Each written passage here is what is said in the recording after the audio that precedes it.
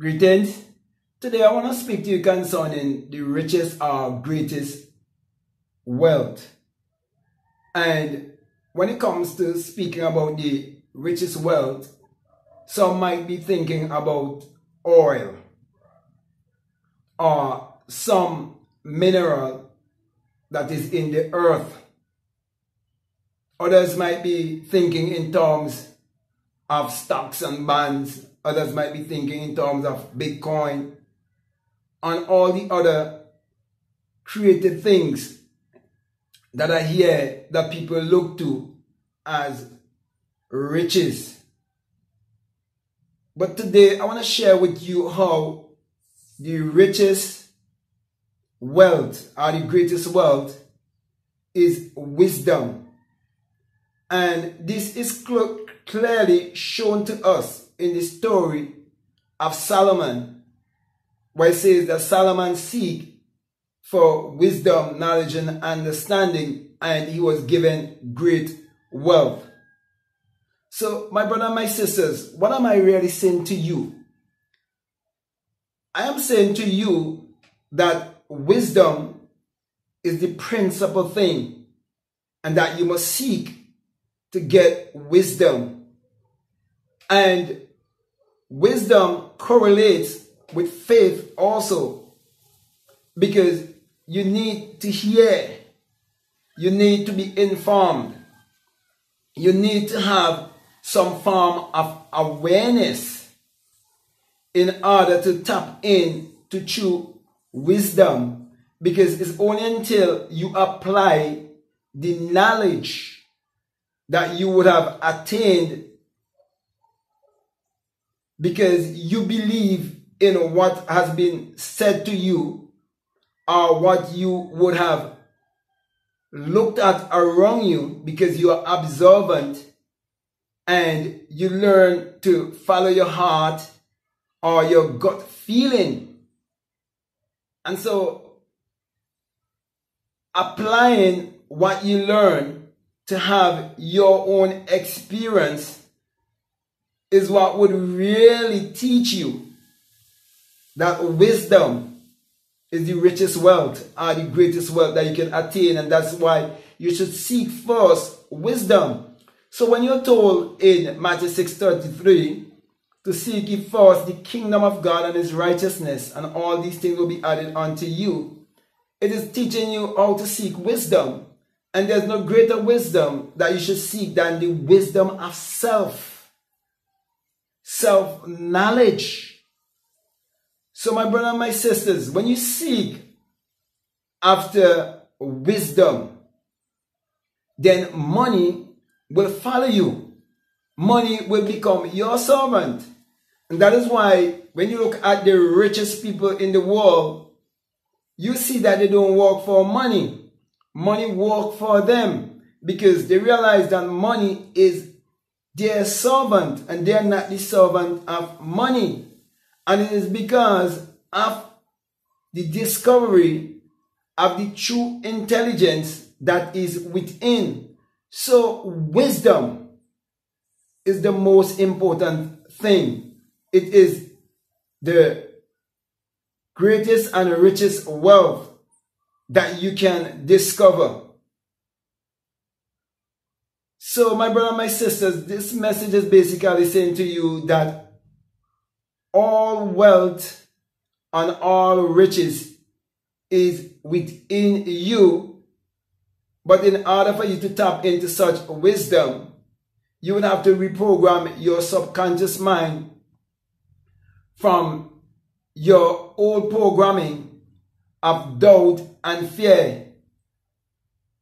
In other words, the way how you were raised from a child and the thing that you were raised to believe about yourself, those things would have to be erased if you really want to tap in to your true riches, if you really want to tap in to the richest wealth or the greatest wealth, which is wisdom.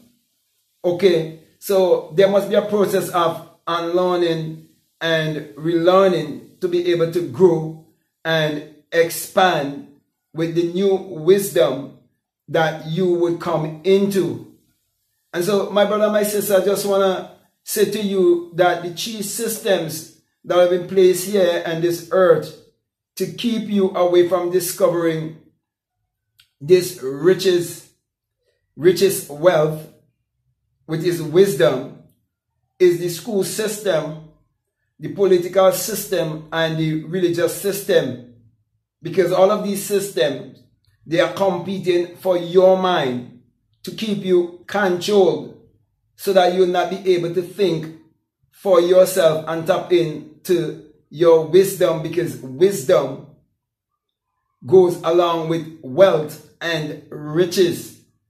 When you tap in to true wisdom, this is you finding El Dorado, the city of gold. This is you finding the pearl of great price.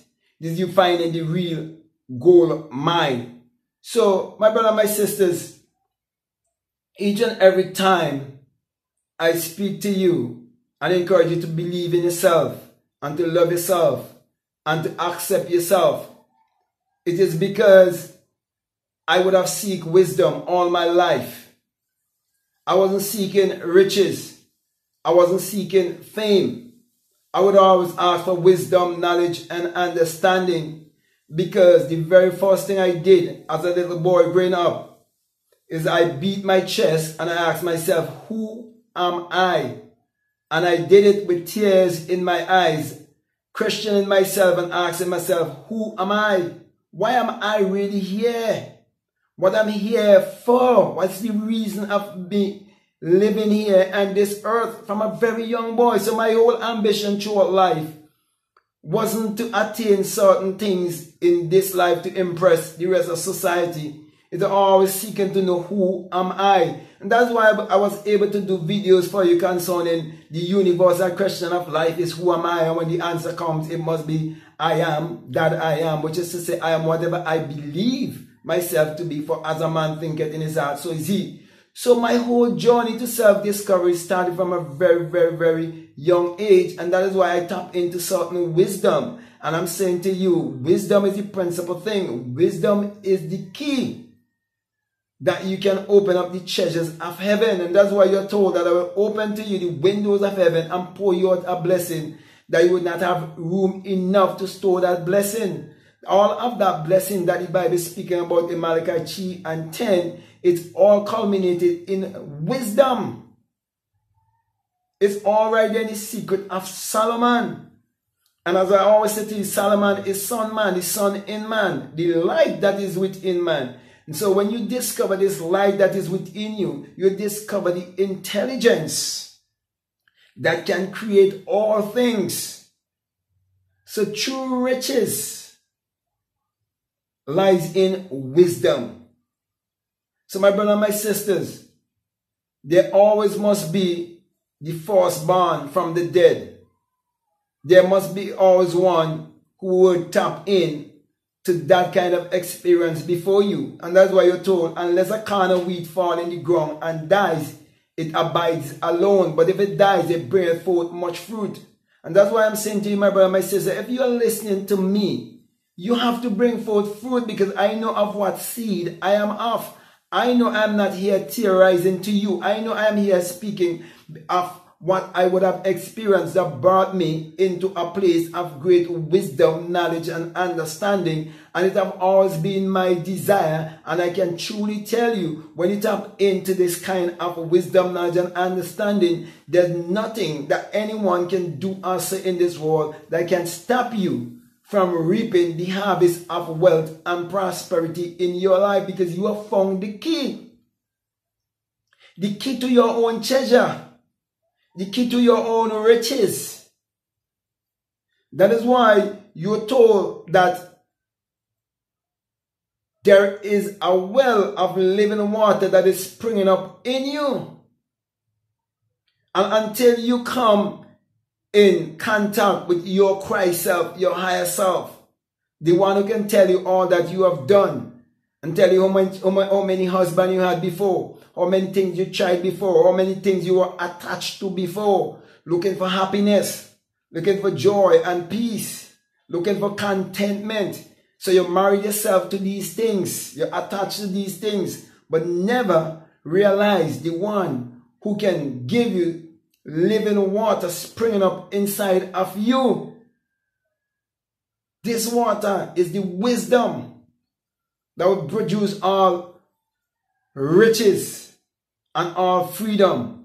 It's called the law of liberty, whereby you must and will all be set free. So my brother, my sisters, that's why I always encourage you to look inwardly and always teach you that your real identity is your divinity. And let me come to a close here also by reminding you that's the reason why I always teach you that the Bible addresses the human mind and must be interpreted psychologically. For the Bible is not literal, neither is it secular history. The Bible is a book of mind science.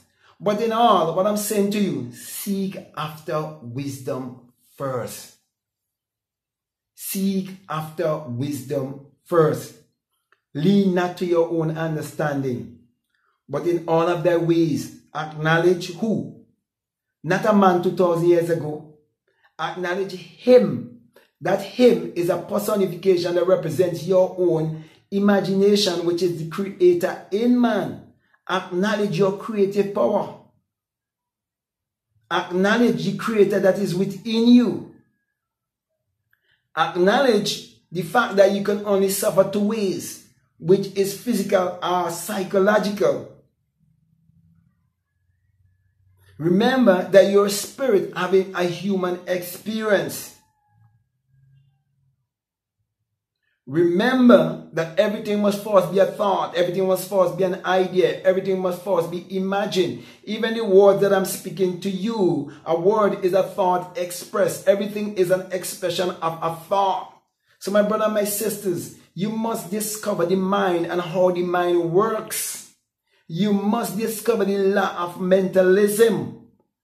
So those of you who tap into this frequency, you are the ones who've been looking deeply and who've been seeking for meaning in your life. Man searching for meaning. I think there's a guy named Victor Frankl who wrote a book like that.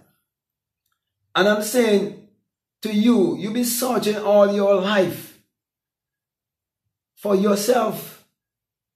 And when you discover yourself, you will discover the true wisdom of the ages. You will discover what the sages and the yogis and the prophets and the mystics have discovered all down through the ages. So, my brother, my sisters, everything that I'm saying to you, it is because of my experience of searching for my true identity since I was a little boy. And always seeking for nothing else in this world but for wisdom, knowledge, and understanding. I'll never ever lie to you. Whenever you see I come before a camera and speaking to you, my brother, my sisters, it's because of what I would have experienced in my own life. It is because I've been searching for answers from since I was a little boy in my life. And that is why the things all around me that I can have now easily and effortlessly, them doesn't mean that much to me like they might mean to other people. Because it was never my ambition to gravitate towards these things. My thing is that I wanted answers for the questions that I have had because I was a very observant young man growing up with a lot of questions. So my brother, my sisters, now your questions have been answered. I'm saying to you, use the wisdom which I am sharing with you by applying it in your life. They say knowledge is power, but knowledge is not power unless it's been applied. So apply it in your life. Remember, imagination creates reality, and that you can create your reality consciously. So with that being said, my brother, my sister, I want to thank you very much. I feel like go on and on and on with this message, but I know I have to come to a close because I believe I've given you more than enough to chew upon. And so I want to say to you, if this is the very first time that you're listening to me, what I'm saying, it makes sense to you, it really resonates with you. I would like to say, if you haven't subscribed already, I'm encouraging you to subscribe, to like, to comment, to share this video. Also, if you haven't started following me already on Instagram, I'm encouraging you to follow me on Instagram at BlackMadGuru. Also, if you would like to donate to this work because you feel very much led to do so, we have a PayPal and the link is down below. Feel free to check it out.